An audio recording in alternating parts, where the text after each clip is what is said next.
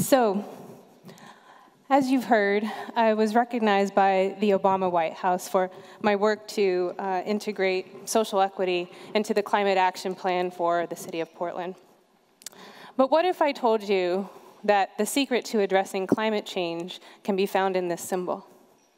It's probably not what you were expecting me to start off with, right? So what is this symbol? This symbol is an Adinkra symbol. It comes from the Akan people of Ghana, West Africa. And Adinkra symbols are like metaphors of traditional indigenous wisdom. This one is called Sankofa. Sankofa means, well, San means to return, Ko means to go, and Fa means to fetch. And the image is of a bird reaching back to actually fetch an egg. So we understand this to mean that in order to move forward, we must learn from the lessons of the past. Say it with me, Sankofa. Wonderful. So Sankofa has been a concept that has inspired my work forever. And today I wanted to share a story with you about how it had gained even deeper meaning in my life. So I want to start off with this question. Where are you from? This is all about our history. And it's a simple enough question. We ask it all the time. But for me, it's actually been a super complicated question. Growing up as a kid, we moved around a lot for my dad's career. And so there was no city that I ever really felt like was home. We could never really develop enough roots. And I'm Filipino and Black. And despite me being very proud of my racial and ethnic heritage, in the United States, there isn't necessarily a place that I feel particularly connected to. So when people would ask me this question, I would say, well, I'm not really from anywhere, or I would say, nowhere. Fast forward to 2014. I had the opportunity to participate in a leadership cohort and visit the Confederated Tribes of the Umatilla Indian Reservation, which is near Pendleton, Oregon. One of the members of the leadership cohort lived there and was a member of one of the tribes and was a cultural educator. She took us on a tour of the reservation lands on the second day, and we had the opportunity to learn about the history of the land. She shared with us stories of her people. Some of them were tragic histories. There were other stories of how they had reclaimed many of acres of land from the U.S. government. She talked about their traditions and their stories of food and how they came together in these places. We stopped to maybe a dozen different places. And after a while, I noticed that after she would tell us a story, she would disappear. I was like, where is she going? But nobody else seemed to be paying attention to this. But she would disappear, and then she would come back, and she'd have these plants. And she would throw them into the back of her car, and by the end of the day, it was completely filled. And I think we even had like a huge bush back there, but there were branches and roots and dried flowers and just things of all kinds of sorts. And I realized as we were looking at these vistas and views, admiring their beauty, maybe even doing a little bit of self-reflection, she was seeing this mountainside as a medicine cabinet, maybe even a buffet. And I looked at it, looking for what she saw, and all I saw was grass. So the next day, we had the opportunity to debrief this tour. And something weird happened. I was sitting there, and everybody's doing their individual check-in, how they're feeling. Many were very deeply moved, and I just started to cry. I started to weep. And I cried so hard and so long, I became physically ill and sick, and I had to leave the group. And I was back in my hotel room trying to get myself together and realized I had to actually go back to Portland that night, which was a 4.5-hour drive. So I had to leave everyone. I couldn't really fully process what was going on. But in truth, it probably was the best thing that could have happened to me, because those 4.5 hours by myself in a car going home, I had an opportunity to reflect and figure out what the heck was going on with me. And what I realized was that I was experiencing a process of grief. That I realized that I felt like an orphan, and I was mourning the loss of something that I realized I would never know. It was the loss of a relationship with land, an intergenerational relationship. To know every square inch of a place and call it home, to belong, that I would never know that. It's not just about the names of plants and animals. It's to know their scents, to know their patterns, to know how the land breathes, to know their stories as if they are relatives. And it was a deep, deep heartache. So, on my way home, I was like, I gotta do something about this. I know what I'm gonna do. I'm gonna do a DNA test. And I think secretly I was like, somebody adopt me. I mean, I love my parents. I'm not saying I want new parents, but I was like, culturally, somebody adopt me. So I did this DNA test, and I was so excited. I remember waiting for the results to come in. And the results came in, and I found out that I'm literally from everywhere, which is equally as unhelpful as being from nowhere. So what is a girl gonna do? You know, who we are is very much a result of our relationship with land. It shapes who we know, who we're connected to. It cultivates our worldview, our belief systems, what we believe is real and what is right. So if I'm from nowhere, and if I'm from everywhere, what could that possibly mean for me? When I look at this map, I see a story of human migration. Some of it was voluntary. But in large part, this is a story of slavery and colonization. And my ancestral relationship to nature and land is one that's been very traumatic and conflicting, leaving me with this disconnected feeling. And I don't believe I'm unique in this, actually. I think many of us have felt this disconnected sense of culture and land.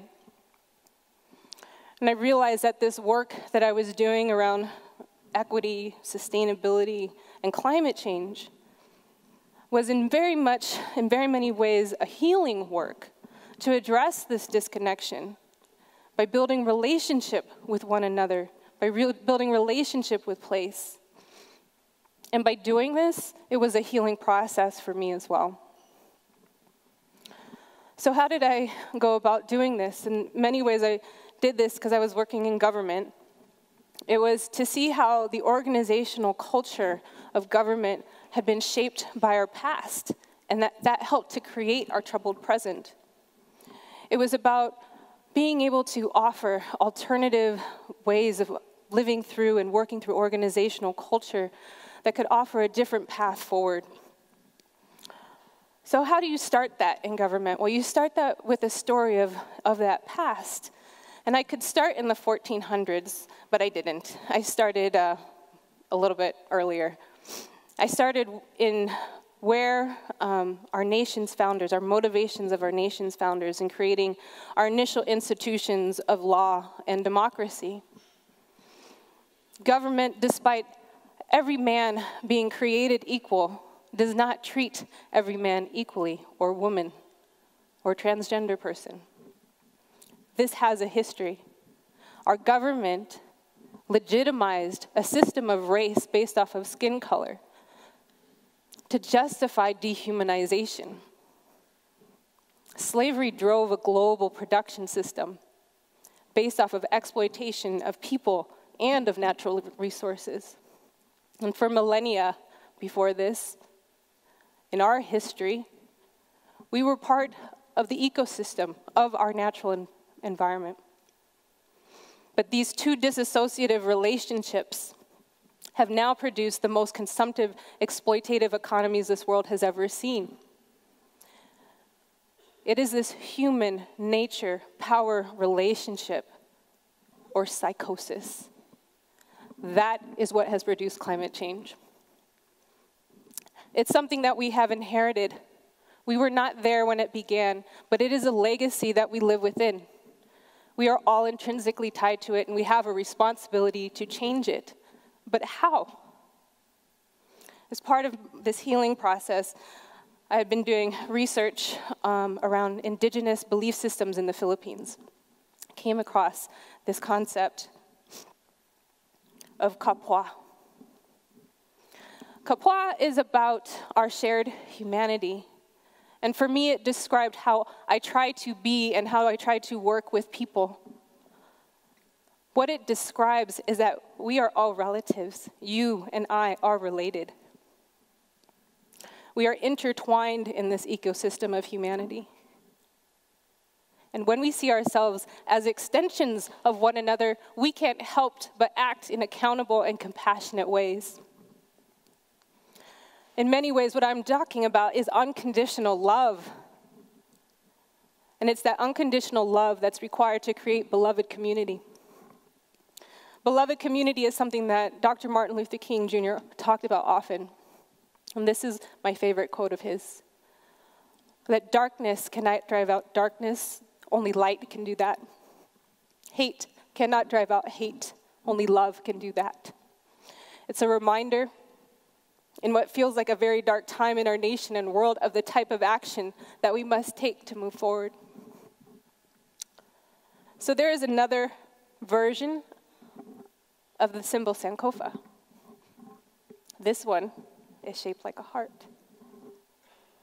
And I've often said that the work of racial justice, social equity, the reason why this is hard work, the reason it's so difficult is because we actually don't have any lived memory of when that existed. This is true of climate change too, which is why we need creative solutions, why we need to use our imaginations, right? I still believe this to be true. But as I've gone on this path of finding where I'm from, I realize that we have another memory, another source of memory, and it's here in our hearts. When we can tap into that memory, what we see and what we remember is that we are brothers and sisters, that you are aunties and uncles, that you are mothers and fathers, cousins, that we are family, that we must protect one another, that we must fight for one another. And that's when our humanity is activated. So I did this work on the climate action plan in the city of Portland, and it's work I'm incredibly, incredibly proud of. And it had an impact more than I ever thought it would, because we were doing something small and trying to create change in a city where people of color did not feel included. And it did that. It changed things. And it was necessary work. But what I learned in this process is that technical and scientific and policy solutions are not going to be enough. Because this fix, it's a human one. So, if we can tap into these deep, deep ancestral memories, if we can go back and fetch them, deeply listen to them, I believe that is what can help us create the vision for what we need to create in the future. So this question, where am I from? What did I figure out? I figured out I'm from nowhere, and I figured out I'm from everywhere. But what does that mean? This journey helped me to see that where I'm from is actually an intersection. And that intersection is actually a beautiful place, because it's a place where all of these cultures come together, where all of these experiences come together, all of these relationships come together.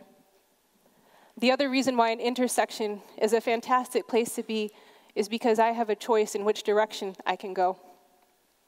And so I have chosen a path, and that path is one to stay connected, connected to my past, connected to the land, connected to people. And it's that path that I invite you to join me on. Thank you.